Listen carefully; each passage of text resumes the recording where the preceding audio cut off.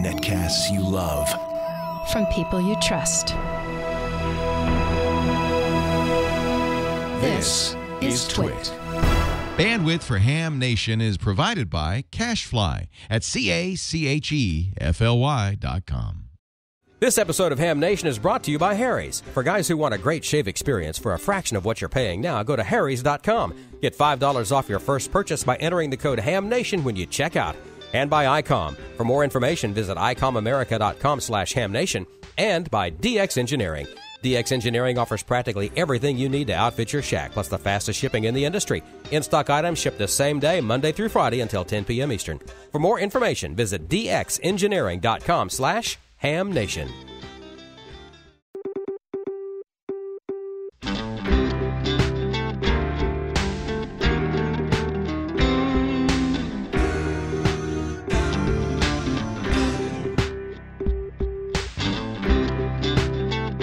This is Ham Nation, episode number 179, January 14th, 2015.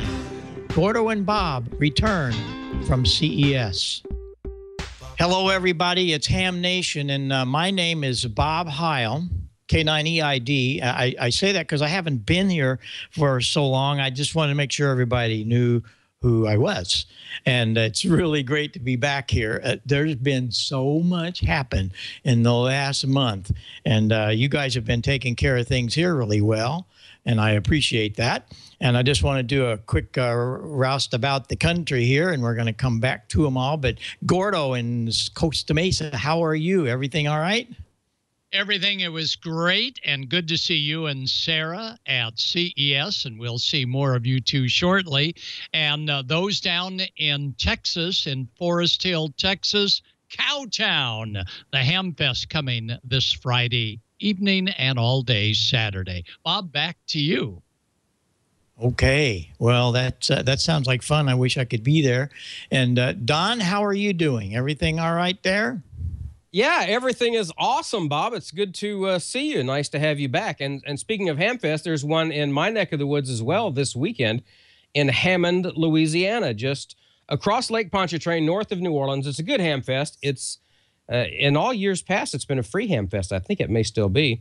But if you just Google the Hammond, Louisiana Hamfest, I'm sure you'll find all the information that you want. And coming up just after the Newsline segment tonight, I'll give you an update on Bill Pasternak. Okay, we're looking forward to it. Down to Mississippi, George, how are you doing? Nice to see you. Good to see you, Bob. I'm glad to have you and Gordo both back with us. It's been kind of chilly here for the past couple of weeks. We got a couple of warm days, but, you know, cold to us, anything below 30 degrees here is cold. I know it's not the same way up north, but it's so cold here I had to bring the chickens in. Oh, golly. Well, we're looking forward to your segments tonight. Your background looks good. That's your green screen happening. I'm going to take a couple of minutes to tell a few people, bring you up to date. There's been so much happening. First of all, one of the big things is the fact that these are going to go away. I had not all, but most of the eye surgeries done, and I'm doing well. So that's all been good, and I'm happy about that. The other thing, and I guess it's the biggest deal, if you haven't heard, it took me 55 years, but I was awarded the doctorate degree from University of Missouri, and we were extremely honored by this. And guess what? There really is something there. I thought it'd probably be blank, but it's the real deal. And I was so thrilled about it, very honored. I told the chancellor, I said, my stepson took him 18 years to get through that. And here you guys, you're going to give it to me in an hour. Something's wrong. He said, no, it took you 55 years. I did the commencement speech for the graduation. I loved speaking to people, as all of you know, and sharing all of this. And you can bet that speech had a lot to do with amateur radio. And there's proof of what went on. And I'm really excited about this because it's been a long time, and I learn every day. Every day I learn something, and I continue to learn, and they bestowed all of that on me. I really was honored by that. So we're back here for a week, and we're then out to California to the NAMM show, the Music Merchandise Show. But we had a lot of fun in good old New York. We had a lot of fun in Missouri getting the degree. But then we went to Las Vegas with Gordo, and that was really super. We had so much fun there. But before Gordo gets into all of his stuff, I had a little short video of two gals I met up on 75. I know we were on 40 meters the other day, and they have a little message for you. Let's see if we can roll that real quick. Now from K9EID. Fine business, Bob. Thanks for bringing me in here. And I got my brand new headset, the Heil Pro 7. These are so comfortable. They're the over-the-ear headphones like the old Dave Clark's, but really good quality, and it's so comfortable to wear. And hopefully my audio is sounding fantastic. And you guys sound great. K9EID and K1DD. This is November Victor 9 Lima. And hello to everybody out there on Ham Nation. Hey, Val, thank you so much. You do sound great. These Pro 7s there's nothing like them. They're so, I've never experienced anything like them. I love the sound, I love the quality, and it blocks out all the noise in the background. This is K1DN, and hello all the Ham Nation viewers out there. Hope you're enjoying this, and I love the sound quality here. My grandma actually thought I got my pilot's license when I posted this on Facebook. But anyhow, over to you, Bob. K1DN. I just happened to catch the gals at 40, and we had a great time talking to them that day. They had just gotten their headsets and got them all. You got to adjust these things, you know. All of my stuff has steel, so you got to bend them and make them shape so they don't squeeze your ears too much. They got them all adjusted right, and we're sounding great. So we had a good time that afternoon with the girls on 40 meters. You will note that I was on a very strange frequency. It wasn't right on a 00, and it wasn't on a 5. And the reason was you could hear it in the background. We were very close to somebody, so you move down the band. It's very important that you do this. I'm finding more and more people are not paying attention to this today, and we're having all of these problems with people sitting on top of each other and so on. There's a lot of room, but don't pay attention to these 00s and da-de-da. Listen and move around a little bit so you can go down a little bit off of all the main frequencies and squeeze your signal in there so we're not making a lot of problems for everybody. That's a real problem, and I hate it when I hear a lot of people doing that kind of stuff. So what can we do? Gordo, you were in Las Vegas at the CES show, and you have a bunch of things to show us. So let's go back to Costa Mesa and let her roll, Gordo. It's all yours. All right. Thanks, Bobbin. We have your glasses here. In fact, we needed these glasses for some of the things that we saw at CES. 3-dimension. Whoa, boy, they were good. So, Brian, if you'll go ahead and roll CES. And we're rolling. There we go. The CES show opened up right on schedule. 150,000 folks poured into the CES Convention Center, and they had several different convention centers. And it was, we knew, going to be a great show because it was literally packed from the day we started walking it. And you heard about Oculus. Let me tell you, you didn't need glasses for this. It was like the real thing. And for those of you that do a little hamming on biking, wow, Ram Mounts has every conceivable mount. Want a close look at CES? They had microscopes looking at integrated circuits. Whoa, look at that. Stuff you don't even see with the naked eye, but with a telescope, yes. A lot of neat color scopes coming in from overseas, and they were all in action. But the hit of the show was, of course, the unmanned space flying machines, sometimes called drones, but they've got other names now. They were in cages so they wouldn't go too far, but they went plenty far to fly out of the cage and literally land in your hand as a demo. FAA was there. They are embracing the drones, but said, please fly them within the regulations that are now in place, and go to FAA and you can learn about it. But look at all of these neat little drones, small ones, big ones. And look at this. Talk about a neat command center to see where your drone is looking at. Google Earth in the background. So pretty neat when you're radio controlling. Uniforms. Ladies, these guys were looking good in their uniforms. Everybody had uniforms. And guys, well, what can I tell you? You couldn't help but stop at the outdoor booth and check out these uniforms. And there it is, in uniform, special guest Bob Heil at Klipsch. And Bob, legendary inventor. And there is the brains behind Bob, and that's Sarah Heil. Sarah, you do so much for Heil Sound. Thanks for always being there. Didn't see many radios, but this one was a GMRS radio from Midland, and they make FRS as well. And look at this. They have it out in a nice little vehicle. Wasn't running, the radio was, but not the vehicle. But there were some fun vehicles there. Sierra Wave was one of the leaders of big power packs, enough to run 110 volts for quite some time. They are using lithium iron. Now, we're going to have to wait and see out at Quartz Fest whether or not this little tiny 400-amp device is going to actually start a vehicle. But these were the jump starters, 8 or 9 different manufacturers of those. Oh, yeah, a plastic car, not great for shielding RF, but pretty neat to take a look and see what's inside of today's mobile machine. And here was the FLIR. Last year, they had an add-on device to what would go on a cell phone. But this year they said, no, we've got new technology. It's going to plug in the top. So they'll turn it over, and bingo, we could see how warm everybody was using forward-looking infrared FLIR, a little add-on to your cell phone. Not much new with solar panels. There were a lot of them, and solar panel technology has not changed. There were no breakthroughs at solar at CES.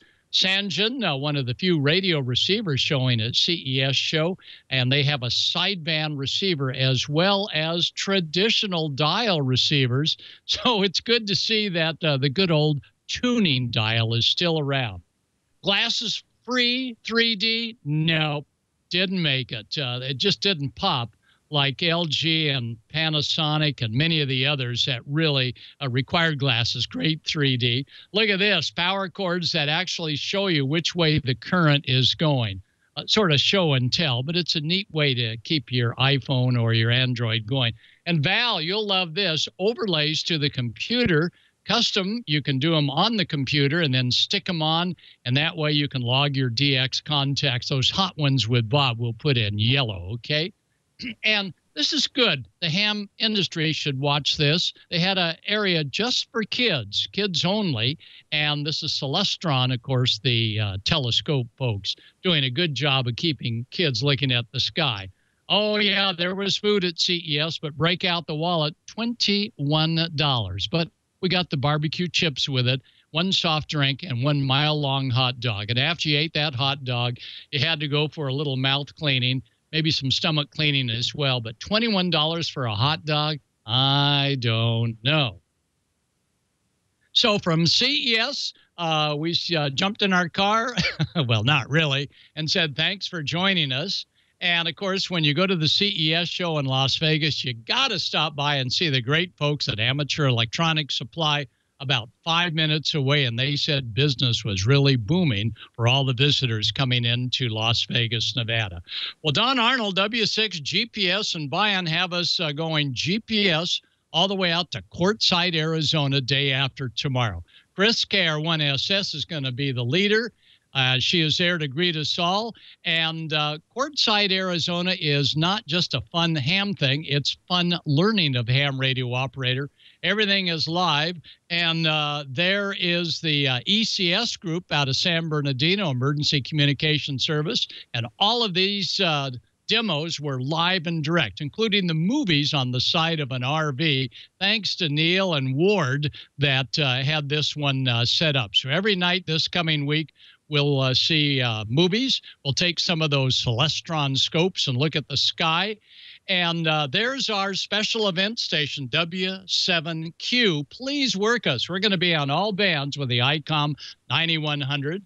We're going to be demonstrating the off-center fed dipole. And by the way, you always want to check things out before you leave for a big radio event. This one had some marks on it. I thought, is this coax any good? Well, the way you tell about the connector, who was there first, is back off the barrel. Take a look and see if the inside areas are soldered to the braid. Yep, that one passed. This one, well, it didn't look too good on the end, so we pulled its shell back. Oh, no, they didn't solder it. So it's a good thing to check out your connections before you head off for a big event like Quartz Fest. Now, the way you check your coax, of course, you can check continuity, make sure it's open with nothing on the other end. But wait a minute, how do you know you have continuity of the center conductor? Lick your thumb, lick it a couple of times, real sloppy. Take your thumb on the other end of the coax that you're trying to meter, stick it over it, and if your meter's on the highest ohmic reading, you're going to see the meter go up to about half scale on the 1K or 10K motion. That lets you know, and when you take your thumb off and you're metering the other end of the coax, it should drop to 0. Instant way to tell with your thumb on, thumb off, whether or not you got a good piece of coax cable. Well, sometimes you're by yourself and you got one coax up on the roof and a whole bunch coming down. You take one of these electrolytic capacitors and make sure it's discharged. You attach the capacitor to the piece of coax cable, either down below or on the roof. And as soon as you meter it with your meter at R times 1 or higher, you're going to see the meter flick. And then it's going to go up and then slowly come back down. So here we are, ready to operate our special event station, W7Q. And those of us at Quartzsite are going to be looking forward to hearing you give us a call beginning this Sunday and rolling all next week. We're going to be testing a lot of different devices from Bion and Don Arnold, W6 GPS. We're going to be squawking our position. The transceiver is built in.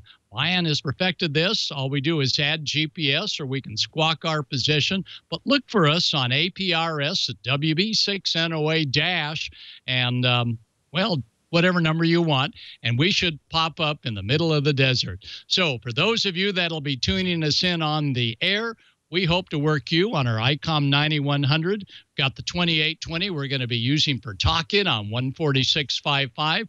Randy and many of our other folks are going to be there, so we'll see you out in the desert, and we'll try and get to you on next Wednesday night as we burn our effigy. We can't call it Burning Man. That has been trademarked. So Burning Ham is someone else's name, so we'll call it Burning Sand Ham, but we'll be having fun on the desert. Dr. Bob, back to you, and we're heading off to Quartzsite, Arizona. See you there. Super duper. Wish I could be there, but I got to go the other direction, but that's all right. That's all right. Hey, Chip was right. K9 MIT, I did have my crystals. You see, that's the thing. I had my special crystals. That's why I was on strange frequency. Yeah, right. And I have to give kudos to Ron, K9ID. It's not channelized radio. We are amateur radio. And we can go anywhere we're licensed. And I hear these guys on the air once in a while talking about, let's go to this channel. What are you talking? Where's the channel on this thing? Don't get me started. Anyway, hey, Gordo, I got a good one for you. I'm tuning around the other day. I've got an Alinco. I think you have one of these little guys. I do. I've been playing around, and it's a great little beginning transceiver. And here's what I found. On 10 meters. It was a beacon. Roll that for us, please, Brian.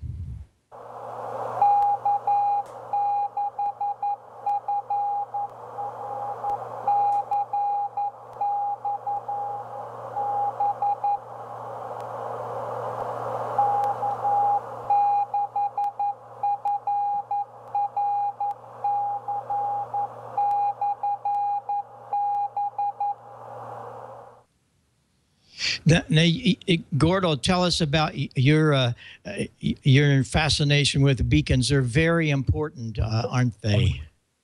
Oh, yeah. When you're testing your rig and your antenna, and you just want to make sure you've got reception, beacons, and there are probably 80 to 100 on the 10-meter band, 28,200 to 28,300. Plenty of activity for beacons. And tune those beacons in and read a little bit of CW and find out where the band is open. Beacons always there 24 hours a day. And when the sky waves come in, you're ready to hear them. And that Alinco is one great low-cost radio. Yeah, I've had really good luck with it. The microphone is awful. I do have to say that, not because I'm in a microphone. It's not usable. It really isn't. It's awful. I was on the air today, and it was awful. I stuck on one of the HM12s, and it was presentable. A guy said, well, thanks. But the radio's cool, and it's not very expensive. Well, I love the beacons, and 6 meters, 10 meters. They're very useful. I don't know what we'd do without beacons. And if you're not aware of them, everybody, be aware. Find out about them and listen for them. If you're just sitting around, put your receiver on a couple of those frequencies, and you'll know when the band's popping open. And it's really amazing. You can listen forever, and there's nothing there. All of a sudden, pow, here they come. Well, we're going to go down, and I guess we get our razors out, because Don's going to tell us again about Harry's, which I used about 2 hours ago. So let her rip, and let's see what's happening, Don. Yeah, and you look fine, Bob. You really do. I can tell you have a clean, close shave. You don't look at all like the Duck Dynasty guys, which, you know, hey, if you can pull that look off, more power to you. Most of us can't. But and it's a problem, actually, and that's saving money. And now that the holidays is over, Harry's going to help you do that. Harry's is fixing a problem that, like I said, most of us have, and that's paying way too much for overpriced razors. Shaving's not fun. It's kind of a chore. You know, you can cut yourself, scrape yourself with dull blades, and they're expensive. The blades run about $4 a pop. A guy who shaves every day, my beard doesn't grow that much, so I don't have to shave every day, but you can spend hundreds of dollars a year just on razors, like the Gillette Fusion, for example. And when you go to the store to buy them, sometimes you got to deal with them locked up behind plexiglass cabinets. Well, there's a company that's fixing all of it, and it's called Harry's. High-quality razors at about half the price of the big brand blades. They make their own razors in their own factory in Germany. This is just as cool as you need to go to harrys.com and look at these videos. There they are making the blades right there. Go to harrys.com and check these videos. They engineer them for sharpness and high performance. They're in Germany, and then they ship them to you for free. And because they make and ship their own blades, it's a more efficient company, which means Harry's can give us factory direct pricing. And your satisfaction is absolutely guaranteed. In each kit, you get a razor with a handle that looks and feels great, 3 razor blades, and foaming shave gel. I'm going to show you that here in just a sec. The starter Truman set is an amazing deal. You get all of it for just $15. And I've been using Harry's for a while now. Now, I've told you this before, I am absolutely an electric razor fan, okay? I never did like shaving with a blade. And I'm not saying this because I'm reading a Harry's ad. Since I started using Harry's, I actually look forward to shaving with the Harry's razor. It's kind of a ritual.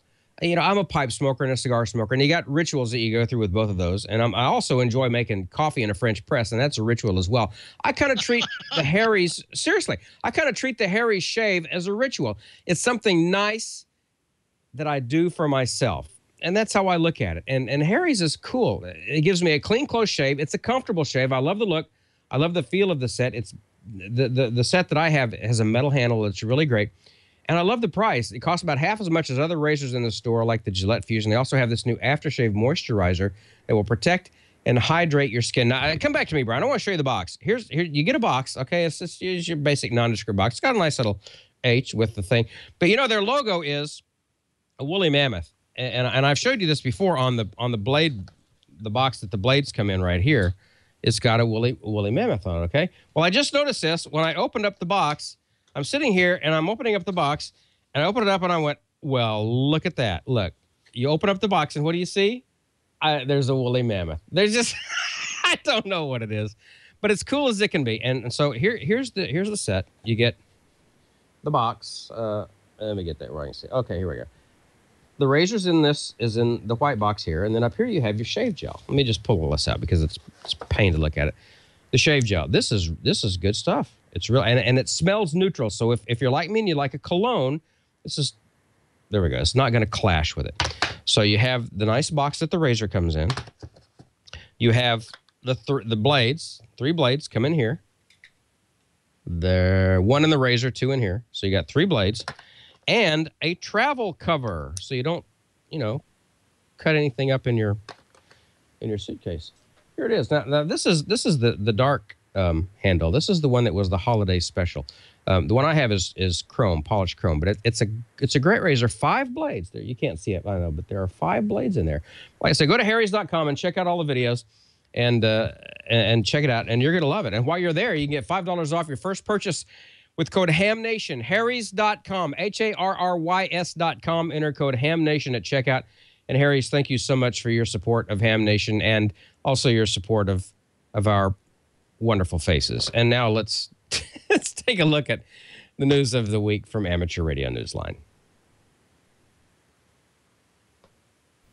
From Amateur Radio Newsline, these are the Ham Nation headlines for Wednesday, January 14th, 2015. Despite financial struggles dogging the owners of the Hara Arena, the site of the Dayton Hamvention since the 1960s, the 2015 Hamvention General Chairman Jim Tiderman, N8IDS, has told the ARRL that Hara is the home of the world's largest amateur radio show this May and in the years to come. He said Hamvention's sponsoring Dayton Amateur Radio Association and Hamvention officials have been in conversation with Hara's owners, the Wampler family, regarding the future of the 165,000-square-foot 6-building complex. Tiderman adds, both Hamvention and DARA have absolute confidence in the Wamplers family guiding their corporation through the steps in the plans in place to keep Hara operating for years to come. Dayton TV station WDTN reported last month that the 50-year-old Hara Arena was facing financial problems and had cut back on its full-time staff to save money. The arena has been working with Venue Works, which specializes in restoring event venues. Dayton Hamvention takes place May 15th through 17th, and last year, the Dayton Hamvention attracted nearly 25,000 visitors. CQ Magazine has announced that it will publish a combined January-February 2015 issue and cease publication of its CQ Plus digital supplement as of the March 2015 issue. Publisher Dick Ross, K2MGA, said that both moves are intended to help restore the magazine's normal schedule for its print edition and to strengthen its foundations moving forward as it enters its 8th decade of publication. These decisions weren't made lightly, Ross added, but in recognition of the realities of the publishing industry, it's a tough time to be in the magazine business, and we appreciate the patience and loyalty of both our readers and our advertisers. CQ announced last February that it was incorporating content from the magazine's 3 sister publications, Popular Communications, CQ VHF, and World Radio Online, into CQ Plus. The publisher also phased out the print editions of Popular Communications and CQ VHF and said World Radio Online would no longer exist as a separate online publication. CQ will continue to publish both print and digital editions, but the digital edition will no longer contain the 50 to 60 additional pages each month that constituted CQ Plus. Editor Rich Moses in W2VU has said he hopes to include some CQ Plus content within the pages of CQ, but added that ham radio will remain the magazine's primary focus. CQ marks its 70th publication anniversary with its January-February issue. Due to the combined January-February issue, CQ will extend by 1 month all print and digital edition subscriptions to CQ. Still with ham radio-related magazines, well-known ARRL contributing editor Ward Silver, N0AX, has debuted a new column for Nuts and Volts magazine, The Ham's Wireless Workbench. Nuts and Volts is written for the hands-on hobbyist, design engineer, technician, and experimenter, which describes a lot of radio amateurs. The editor of the print and digital publication is Brian Bergeron, NU1N. He says the general idea is to open the door to ham radio for the electronically inclined folks who either may not be aware of the hobby or who might find some of our technology interesting and or useful. Silver said this is an excellent opportunity to provide outreach for the active and growing electronic maker or do-it-yourself audience. Every other month, Silver will cover a topic that showcases some aspect of amateur radio technology that's not typically covered by non-ham media.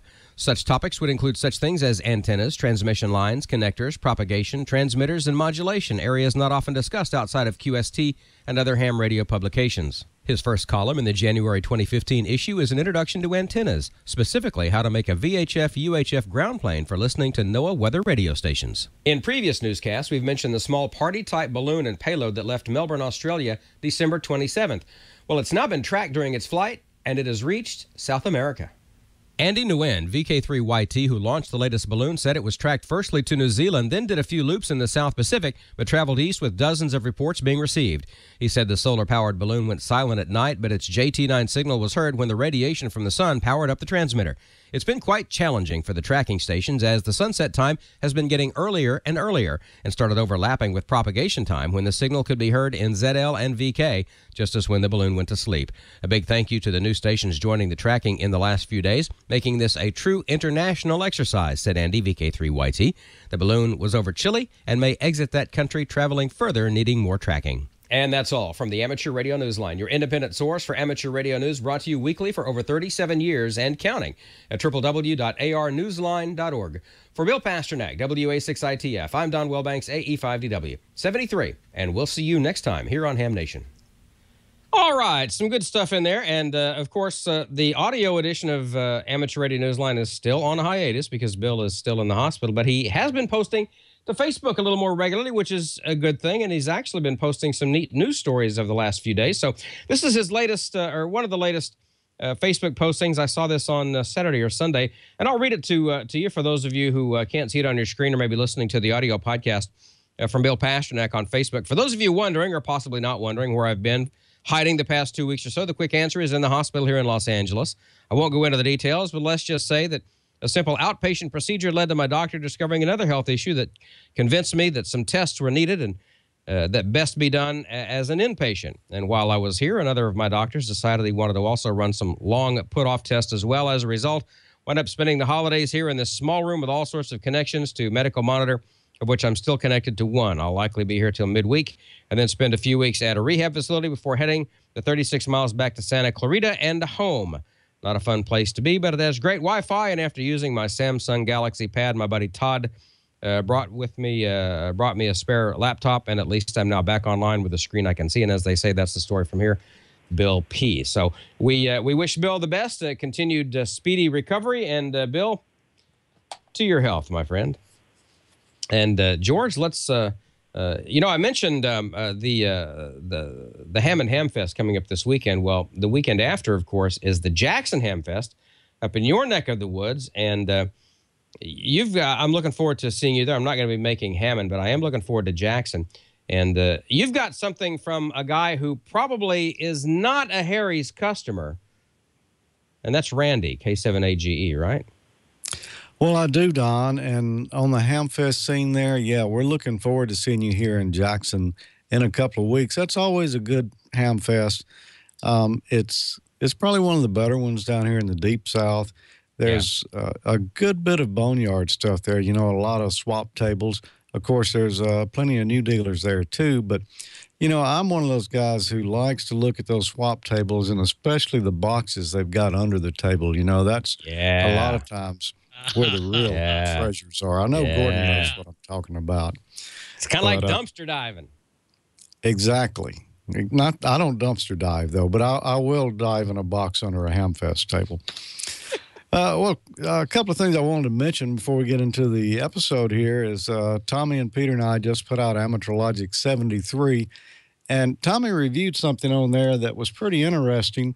If you've got a iPhone or an iPad or an Android tablet and you use the IRC DDB gateway software for D-Star, well, there's a new app that just came out that allows you to control that from your mobile device and makes it much easier to operate D-Star with IRC DDB software. So might want to check that out if you're into that.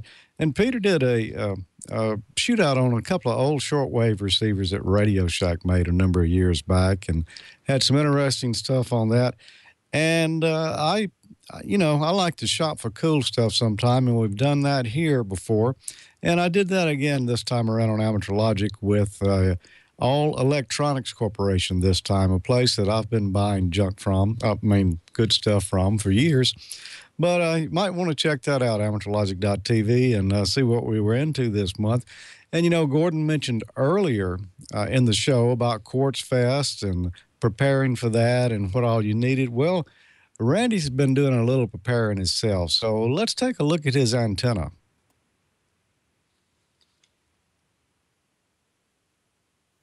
Hi, Randy, K7AGE. I'm getting ready to go to Quartzsite, Arizona to attend Quartz Fest, a big gathering of ham radio operators. I'll be taking our camp trailer, but first I thought I would check out my radio setup. I'm going to put up my 30-foot telescoping plastic pole. It's a wonder pole, and for my antenna, I'm going to use an LNR Precision 20-meter end-fed dipole and run some coax into the trailer.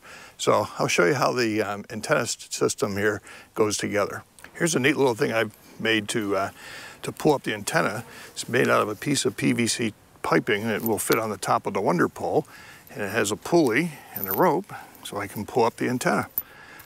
Okay, so we're ready to put the pole up, and first thing we got to do is put the pulley gizmo on the top of the pole. I'm just going to let that drop. You want to make sure you pull off some line here and tie it up so you don't lose it up the pole. A pair of gloves. This ends up being a little bit of a knuckle banger working around the ladder. So pick this up. Slides into the black pole. Trick is to loosen the top here without letting that drop in. And push up.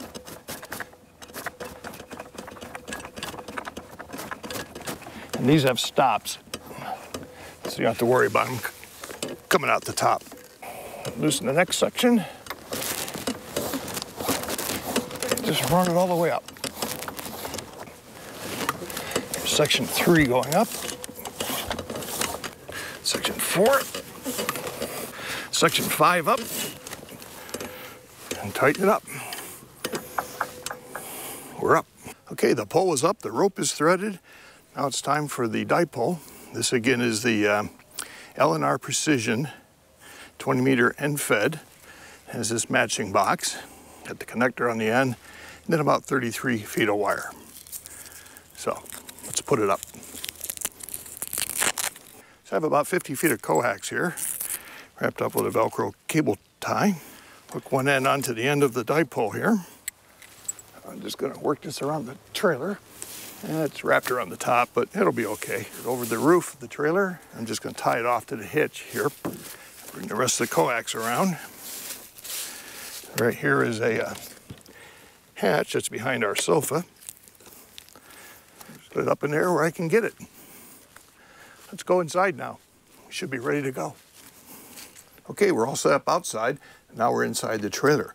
For the computer, I have this Asus T100. This is a little convertible Windows 8.1 tablet netbook thing. You can press the button here and the display comes off, and then it mounts back into the keyboard. Over here is my FT817 with the signal link in the portable radio bag, and we saw that before in one of my videos and also on Ham Nation. But before we fire everything up, I want to check the antenna, and I have one of these real common MFJ antenna analyzers.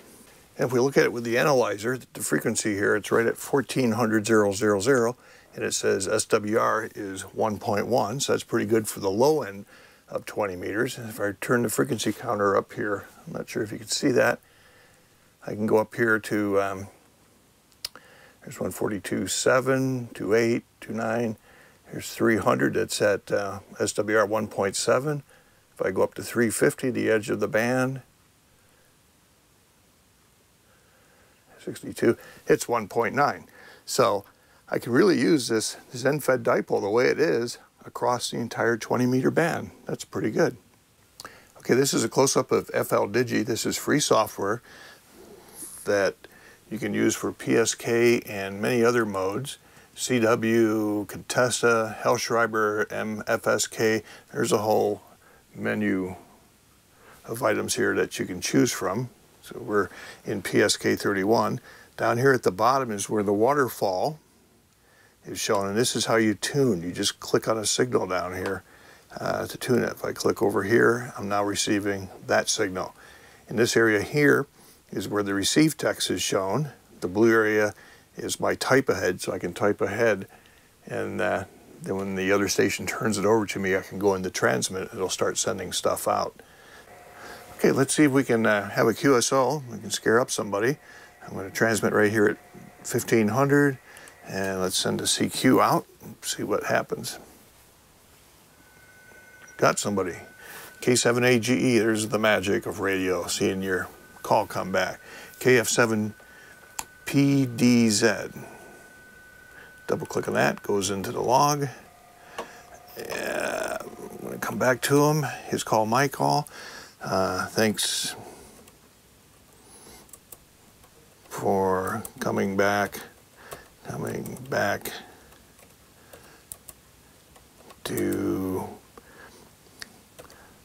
my CQ. Here he comes back. Hi, Randy. We had a QSO a few minutes ago. Yes, we did, but my battery died in the laptop here. I didn't realize who you were. Uh-oh. Knew I recognized the call, but couldn't place it. Okay, well, the PSK is working. Everything seems to be working fine. Had a QSO there. I know it all works, so I got a lot of stuff to get ready and get packed up to go to Quartz Fest and see many of the Ham Nation and many of my viewers there. So really looking forward to it, and we'll see you in the desert. 73, Randy, K7AGE. Well, 7-3, Randy, and we look forward to hearing from you and Gordo on how Quartz Fest turns out. It looks like it's going to be a great event. I'm going to have to try to make that one year, but they probably wouldn't want my little pup tent out there. Last week I asked a question, what is the most popular 20 meter frequency for analog slow scan television? And we had a winner on that, and it's Don. I'm going to mispronounce his name because he didn't leave a call sign, or if he may not have one, I'm not sure. But it's Don Kwiatniak. Don Kwiatniak, maybe. That might be his name. Anyway, I do have his email address, and I'm going to send him this copy of MSIDE MCC, a technical guide to the Mission Control Center at Johnson Space Center. And also, since we were talking about amateur television last episode, we're going to give him a subscription to Amateur Television Quarterly Magazine, a one-year subscription from atvquarterly.com. So congratulations, Don. Hope you enjoy these prizes here. And I've got another question for next week, and that's going to be kind of following up on part of the topics this week. And I want to know, what year was the first Quartz Fest held? If you think you know the answer for that, then send your answer to me at hamnationcontest@gmail.com, and you could win one of these chickens back here. No, actually, we're going to give you a copy of QRP Projects from Down Under, courtesy of MFJ. This is a book written by Drew Dryman. Let me just try that again. This is a book written by Drew Diamond, KC3XU. And, you know, I've been through this book. I've actually done at least one project in here on smoke and solder before. And I'm not going to tell you which one it is, but I thought it was a pretty neat one. Anyway, a great book from MFJ. If you want to win that, then tell me, what year was the first Quartz Fest held? HamNationContest@gmail.com. A question? Yeah. Do they get the original or extra crispy version of that chicken back there? Any way you want it. Well, I'll drink to that. Yeah, you'll get the feathered version, Don. Ooh, anyway, enter the contest. Somebody's going to win that. But right now, let's get a message from one of the sponsors who helps make Ham Nation possible. Looking for a new rig that combines time-honored analog functionality with the ability to give you safe, hands-free operation via optional Bluetooth module? Check out ICOM's new IC2730A. This dual-band analog-only mobile has a great interface and enhanced radio features for your next 2-meter, 70-centimeter adventure. ICOM's IC2730A is built military tough and has a large high-contrast display, approximately 1.5 times larger than its predecessor, the IC2720H. It's got a white backlight for easy readability and independent band controls. Practical 2730A features include wide frequency coverage, VHF-VHF and UHF-UHF simultaneous receive capability, 50 watts output power on VHF and UHF bands, and 1052 memory channels. You can combine the IC2730's classic analog functionality with optional Bluetooth compatibility. For hands-free and remote control operation, install the optional VS3 Bluetooth headset and UT133 Bluetooth unit. Wirelessly control the radio with 3 programmable buttons plus a push-to-talk button. Make sure you visit icomamerica.com/amateur for more information on the IC2730A dual bander and other great ICOM amateur radio rigs. And you can tune in and enter to win after each episode of Ham Nation. Go to icomamerica.com and throw your name in the hat for some great swag prizes like T-shirts and hats. You can also learn how you can enter the monthly grand prize drawing for a new radio. Go to icomamerica.com/hamnation for the official rules and to check out all of ICOM's previous drawing winners. And for January, the grand prize is going to be the new IC2730A dual-band analog mobile with a great interface and enhanced radio features like military-tough construction, large high-contrast display, 50 watts on VHF and UHF, plus optional Bluetooth compatibility for hands-free and remote operation. You know, that's the rig we just saw there in the commercial. So a great rig. Go to icomamerica.com/hamnation and register today. Sign up. Good luck. And don't forget to follow ICOM America on Facebook and Twitter. And now let's get Dale in here and see what's been going on in the wide, wide world of videos. Hi, Dale. Okay, hey, good evening to you, George. I tell you what, it's still a little bit cold here. I had some snow last night. But we've got an invitation for everyone out there to visit the Caribbean during this cold weather, and a new Show Me Your Shack, and look at the DX Engineering Active antennas being driven by an NCC1 phasing controller this evening. Well, it's too cold outside here right now, so Angel Santana, WP3GW, would like to suggest a visit to Puerto Rico. Let's take a listen.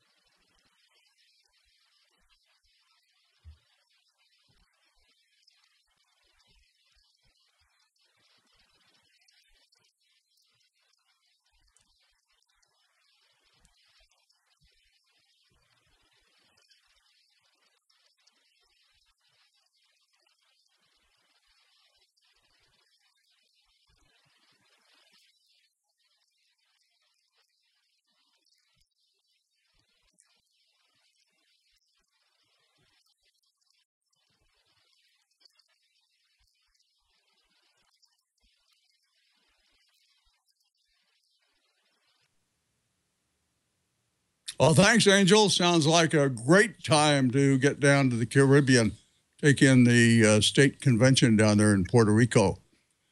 Well, the last Show Me Your Shack was way back in 2014.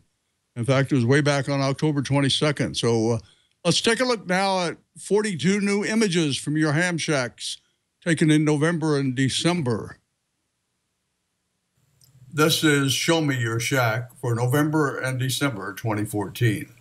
Bill Solana, KM4EKE, sent us pictures from the Chattanooga Ham Fest. They had a great show. It took Bill 10 minutes to find a parking place. Vendors filled the building. There was a large-scale boneyard outside. There were many great sessions inside and the obligatory grand prize drawing. Dan, WA5CYR, sent us a photo of his operating position and his 4-element bushcraft ATB-34 at 40 feet. He built that antenna in 1975. Glenn, 8P6NW in Barbados, built his own 40-meter receiver, and he sent us some photos. Everything was built on a breadboard. All of the breadboards can be plugged in or out separately. Well, Pat, KK4LGS, sent us photos of his home-built Go Kit. Here's a look inside and a look at the power connectors. The front panel is silk screened. The kit's powerful to use in times of emergency and while traveling. In the meantime, Nick, W5NSA, sent us photos from his shack. Here's the wide view and a close-up look at the rig. He uses an FT847 and is operated from Poland as SO5NSA. Jim, KD0YTJ, met up with Bob at the Nixa, Missouri Ham Fest and enjoyed the great presentation. Kevin, KC7FPF, a regular on the 40-meter post show net, sent us a picture of his shack and a close-up look at the HF beams and HF verticals, VHF verticals on his 60-foot Ron tower. Mike, W1MWB, sent us a picture with his friend Dave, Alpha 1 Lima Oscar, operating a simulated emergency test at the York County, Maine EMA. Greg, N5XO, and his wife Ruth, KE5MHJ, operate from this shack. They run on all bands from 80 meters up, but they concentrate on VH operations from 50 megahertz through 1296 megahertz. And here's their tower. It's loaded for bear. Chris, KG4GSX in the Smoky Mountains, sent us a picture of his shack starring Amanda, K1DDN. He's a regular on the 40-meter post-show net. Well, Jim, AD5KD, sent us shots of his vintage Central Electronics station, along with a close-up of his vintage Hammerland SP600. In the meantime, Bill, WX5W, recently turned 80 and marked 52 years as an amateur radio operator. His friends sent us a photo of Bill in his shack and his unusual suspect certificate of appreciation. His friends say he's a joy to talk to on the radio and a true inspiration. We hope you had a very happy birthday, Bill. Well, Gary, WA2HDQ, also has a Hammerland SP600 and plenty of literature from ham radio in the 60s. His dad, Robert Cornwell, was the technical editor for radio electronics then. And here's Gary's workbench. And here are two of the vintage magazines, both from 1961. Larry, WD0AKX, is another regular on the 40-meter post-show net, also contributes videos to Ham Nation occasionally. Here he is listening to Christmas music on the Hallicraster's S38C that he restored a few years ago. Philippe, F5PTA, sent us his photo of a shack in France, complete with his new Heil Pro Set Elite headset.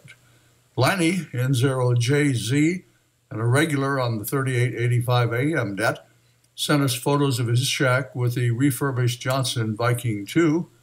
And here's a close-up of his Johnson Viking Model 122 VFO. And here's the Mocan group at the Brighton Ham Fest. They run on 3885 kilohertz AM nets every morning during the week at 9 o'clock. Michael, WB0SND, has a collection of vintage gear that he uses on the air daily. Here's another desk loaded with more of the collection. Chico Charlie, K6, HTM, shares hobbies with Bob Heil. Besides ham radio, they both love theater organ. They both hold doctorates. We've had several viewers request ugly ham shack pictures, so William, KG4AQH, wanted to make the first contribution. Looks like there might be a clear path large enough for him to reach that operator's chair. Maybe. And last but not least, from our good friend Simon, FL2FAE, he sent us this T-shirt photo. He suggested George get one and wear it on the Smoke and Solder segment. That's it. Show me your shack for December 2014, going into January 2015. Make sure to send your shack photos to HamNationVideos at twit.tv. Okay, George, maybe we can get Simon to send you that T-shirt there. So, okay, get your photos in. We've got 2 already for the next Show Me Your Shack. So get them in and we'll get them on, as they say. So let's close out tonight's videos with a look at the DX Engineering NCC1 phasing controller. It's hooked up to 2 matching active antennas out in the swamp. You turn up the volume now. Listen to the difference with and without this amazing tool. But it was Buddhist on CW because I had a heck of a time copying W and try to find somebody that was as slow as me.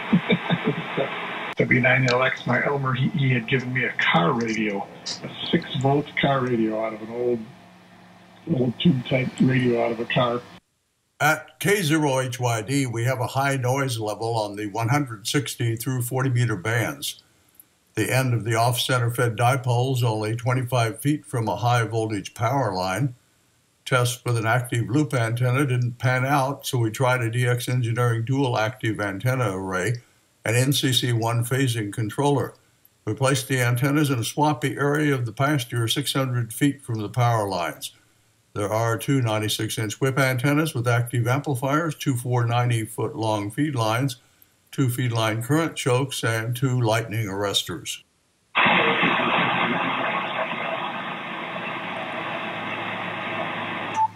First week of September, I hadn't been on any voice for a long time. I have a little CW station that's in the office area. So 73 for you guys, nothing more to add. And maybe we'll catch you guys later on. So you guys have a good afternoon and a good evening. We'll try it again some other time. This is W9BHI. To set up the NCC1, you tune a weak but steady AM broadcast station, peak the signal with normal phase, then switch to reverse phase and null out the signal. A very good Friday to you. I'm Phil White with a look at news this hour. A Winfield forum between State Representative Ed Trimmer and Republican challenger Larry Alley last night touched several hot button issues and drew contentious at times, especially when it came to education funding. According to a report by the Winfield Daily Courier, Alley said he believes Kansas has great schools. I do know this. Tommy had a 718 that I sent him that was working. And when he got it, the bias wasn't set right, and that was my fault because I had burnt the fuse. Well, the active antennas were very easy to assemble, and with the 75-ohm cable connector toolkit there from DX Engineering, it was even easy to attach around 18 or 20, somewhere like that, 20 connectors. On the next video segment, I hope to catch up on some of the videos you've sent in during the past month or so. But don't forget to get your Show Me Your Shack photos in also, and we'll get those on. Again, the address HamNationVideos at twit.tv. And since this is my first appearance for 2015, Happy New Year. Bob's up next. He's got an interesting audio equipment video, and let's see what he's been up to at CES. Bob, take it away. A happy New Year to you, Dale, and thanks for all of your great work, and we really appreciate it. I know it takes a lot of time. I gotta take a little left turn here before we get into these videos. I got a very nice email from Dave, K8DAL, and he's talking about his daughter is taking all of her classes and stuff, and she's having a very difficult time with the equations. And we know the master equation of this hobby is Ohm's law. And you know, you have all of these crazy things, the circles and triangles, and put your finger over this. It all basically comes down to this. You have to realize that we're dealing with I equals what? ER. And R equals E. How do you remember all this stuff? How do you remember this stuff? Well, I have a very simple way, and I've been using this for years. And it involves several things. It involves things you'll never forget. An eagle, an Indian, and a rabbit. Okay? Eagle, Indian, and rabbit. You got it? Very simple. You will never forget Ohm's law. Never.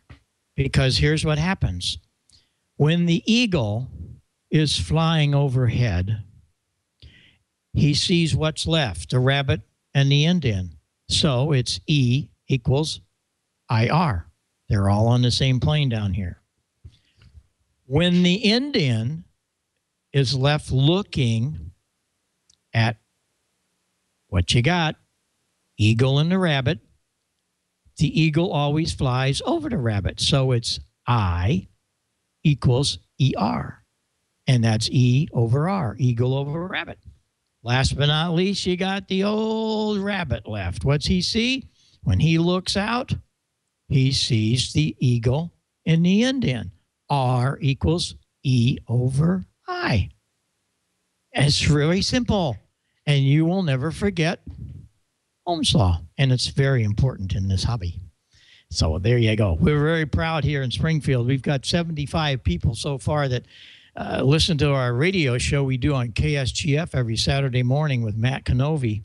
And these people have bought their equipment. They've got Gordon's books, and Joey McKelvey and Bill, they're going crazy.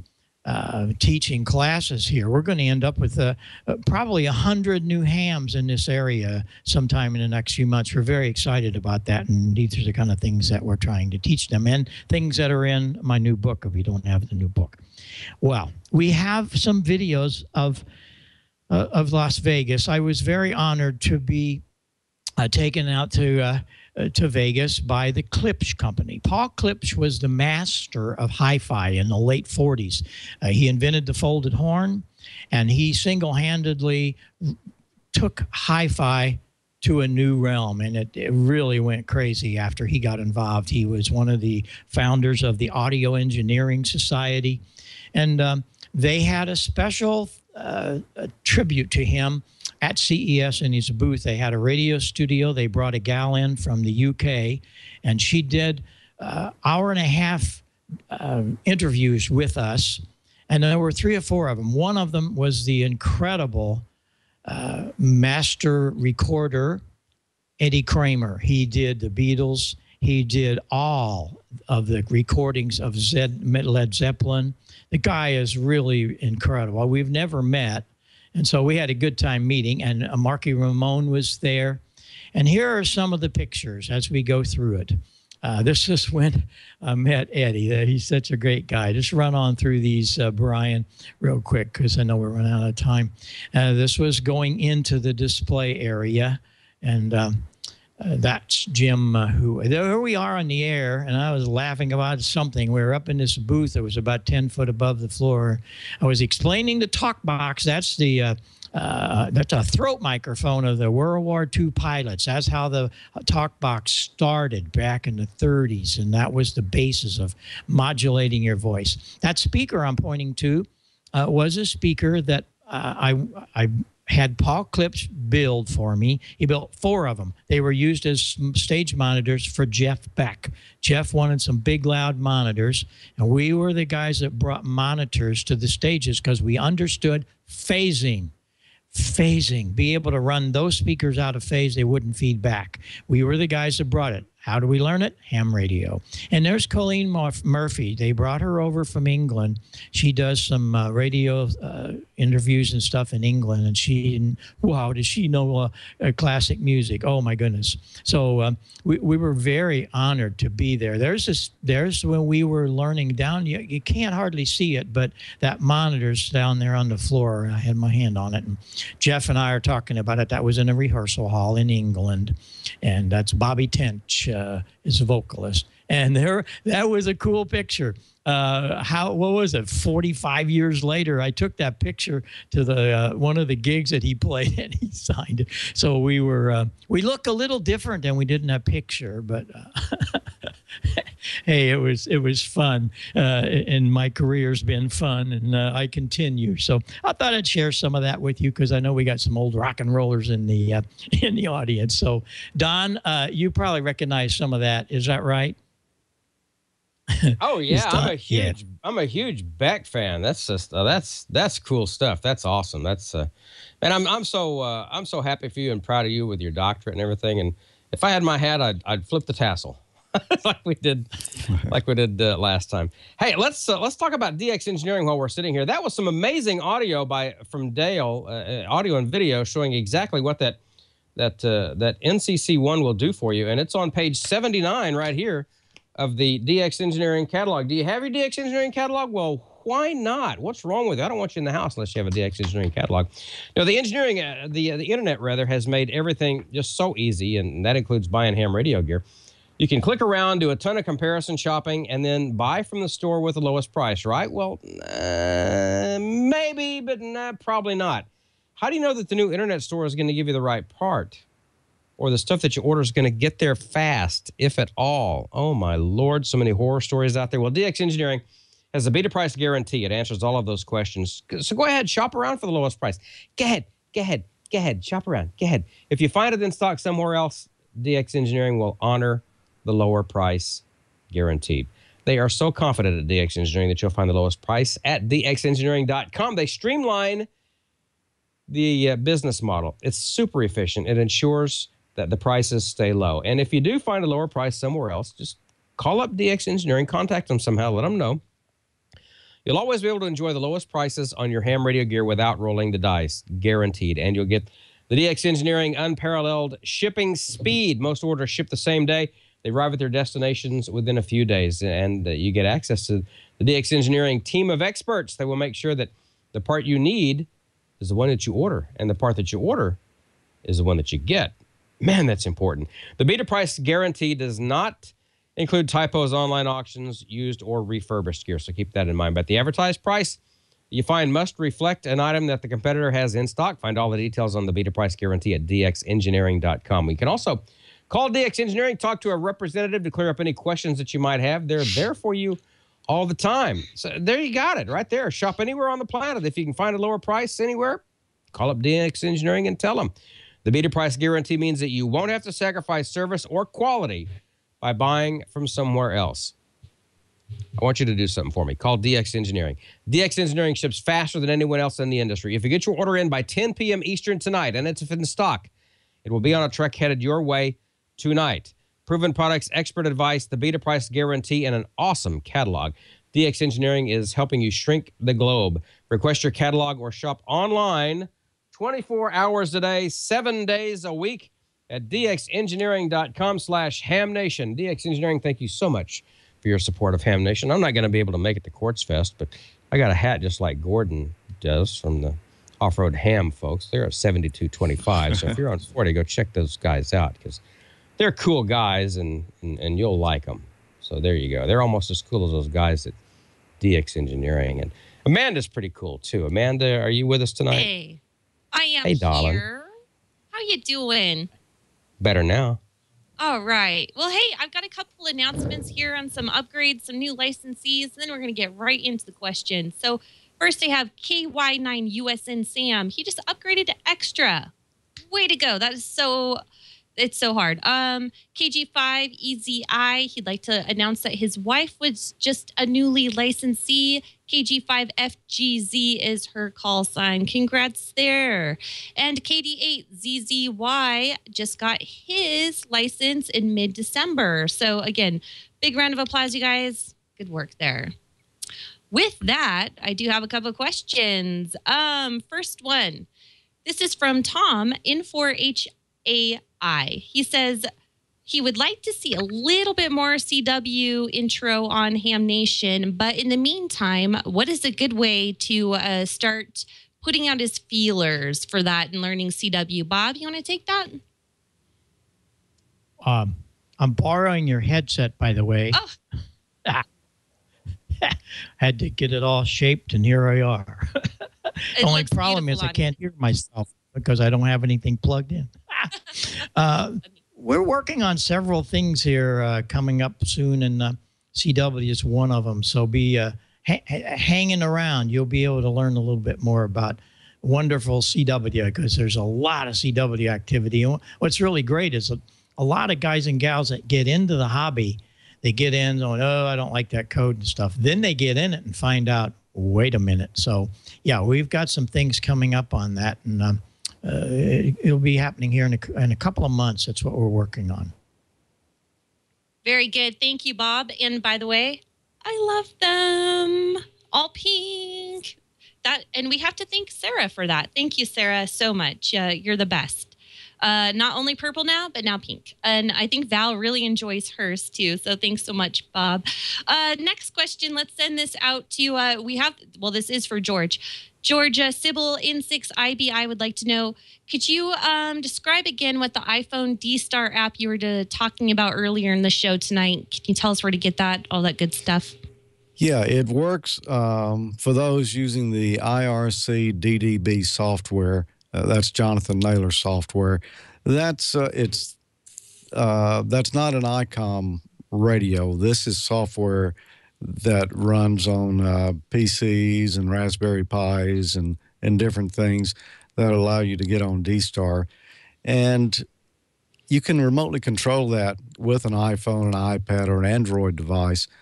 Just go to your App Store for your device and search for IRC DDB, and you should find the app right there. And I'm working on a device right now that's going to run the IRC DDB software, and I'm looking forward to getting that app to operate it with. I think that'll make it much simpler, and Tommy was really happy with it. Very good. Thanks so much for that, George. And since I got you on the line here, one more thing. Can you give us the answer to last week's question? A few people on chat missed it. Yeah, let me see what last week's question was because I don't remember. Oh, what is the most popular 20-meter frequency for analog SSTV? And the answer was 14.23 megahertz. And that's for analog. On digital, I believe you'll find it around 14.233.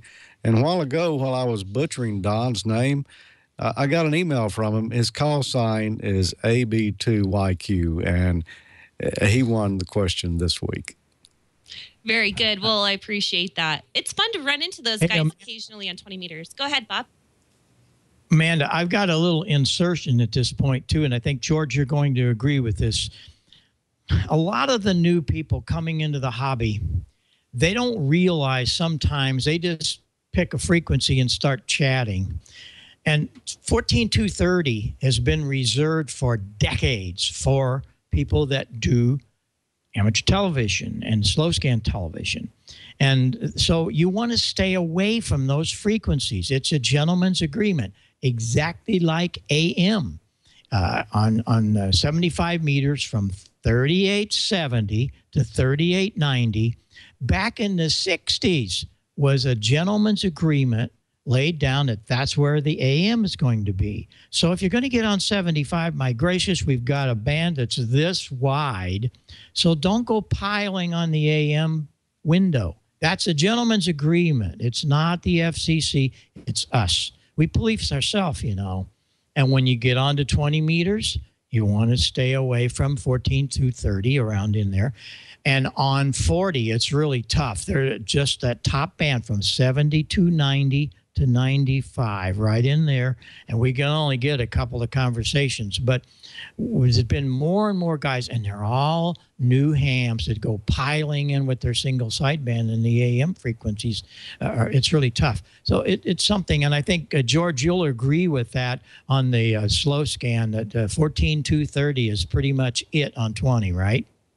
I believe so. I think there were a couple other frequencies that are occasionally used, but 14230 is pretty much it.